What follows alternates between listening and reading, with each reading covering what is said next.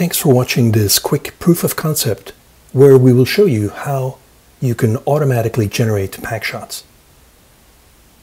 Let's assume the persona of a marketing person who starts a Packshot request right here in WebCenter. The marketing person can select the category of the product, the brand,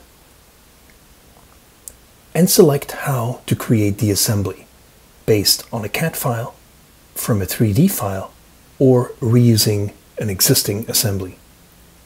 In this case, we will pick a metal can as a 3D file. The assembly consists of the 3D model combined with graphics. These graphics can be uploaded from your local hard drive, but in this case, we will use the asset which was saved in my library. Last but not least, we can also pick a finishing profile. Here we will pick the Get Set multivitamin finishing profile. The output is determined by picking here from the list of available output. Let's generate 5 different Packshots for this proof of concept. After creating the project, we will find our graphic file, and we will also see the assembly, which again is a combination of the 3D file combined with the graphics. Clicking on the Create Packshot will now automatically start rendering and generating the appropriate Packshots. Here we fast forwarded the video recording. Normally this should take anywhere from 1 to a few minutes.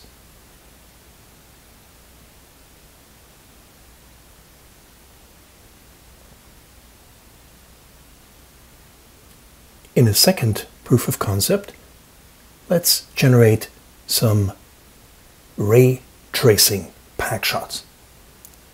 Those will take longer than the previous ones, but the quality will also be higher, especially the rendering of light and shadows.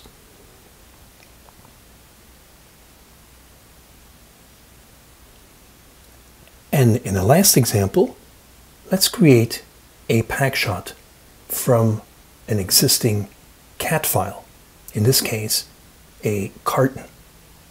Notice that we have 2 printable parts, an inside and outside. We can select the graphics from our library. In this case, we don't need the inside.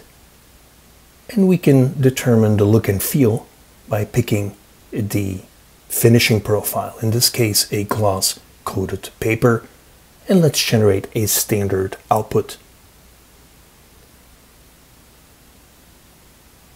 And again, a few minutes later, you will find your Packshots right here in your WebCenter project. Hope that gave you a quick overview. For more information, go to www.esko.com. And thanks for watching.